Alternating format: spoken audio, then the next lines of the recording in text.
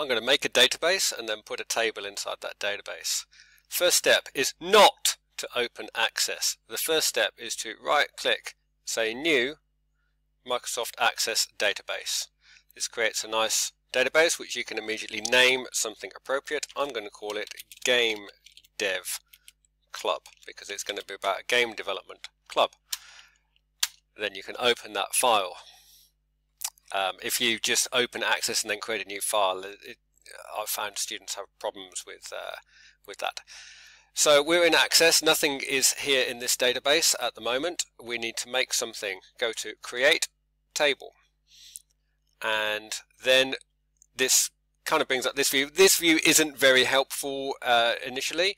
We need to go to the design view and we need to give it a name. Everything needs to be named well, and it's a really good idea to name it well from the beginning. This table is going to contain all of the members' details. So I'm going to call it TBL, which stands for table, members, no spaces, because it's easier that way.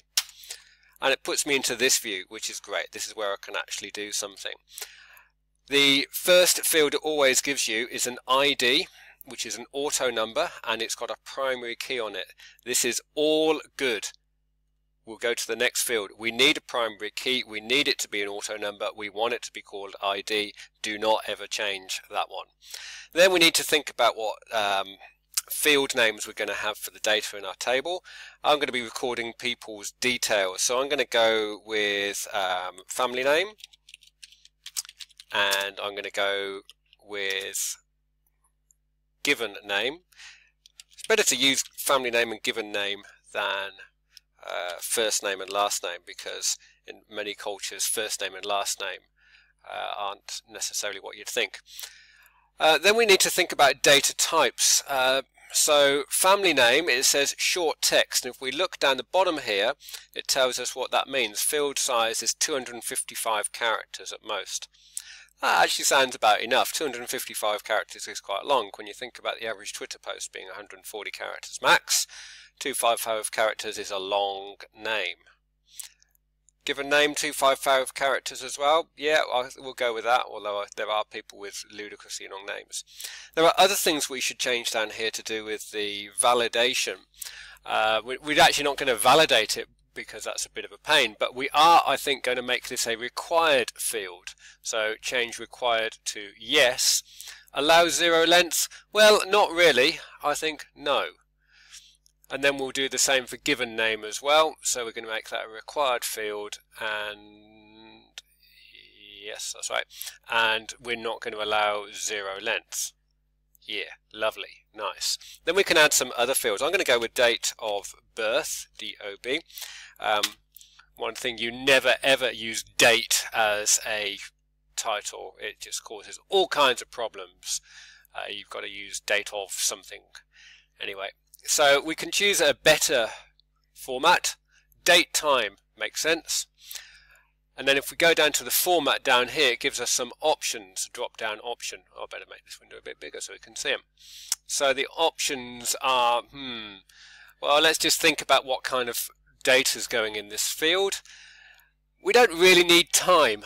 When someone asks you when you were born, you might give the day and the year, but it's pretty unlikely you're going to give the time you were born. So it'll be one of these ones up here. I'm going to go with short date. To be a little bit careful with this one, of course, because Americans often format differently from people not in America. We'll make this a required field as well, and maybe we'll come back to some validation rules and text later, but no, that'll do for now. So is that enough? Let's put in some address fields as well. Address 1, short text. Address 2, short text. It's actually worth also noting that you can put a description in here. So this would perhaps say this will be street and street number. That's pretty cool. And this one would be town stroke city. So when someone is coming to maintain your database, they're pretty clear about what kind of information goes in those. Now we want to see what that actually looks like because we're still in the design view here. So if I just click on this view menu here, you notice that you can always choose which one. We need to save, yep, and then we can put in some family name details. So we'll go with Smith, Simon Smith, nice name, date of birth, and we should get a date picker. I'm going to go back, he was born last month. Address 1 Silly Street, and we know that that's in Auckland, I believe. Cool. So we've made a database, we've put a table into that database, and we've got an auto number primary key field, and we've put some sensible data fields and so on. So that's the absolute bare bone basics of making a database with a table in. That'll do.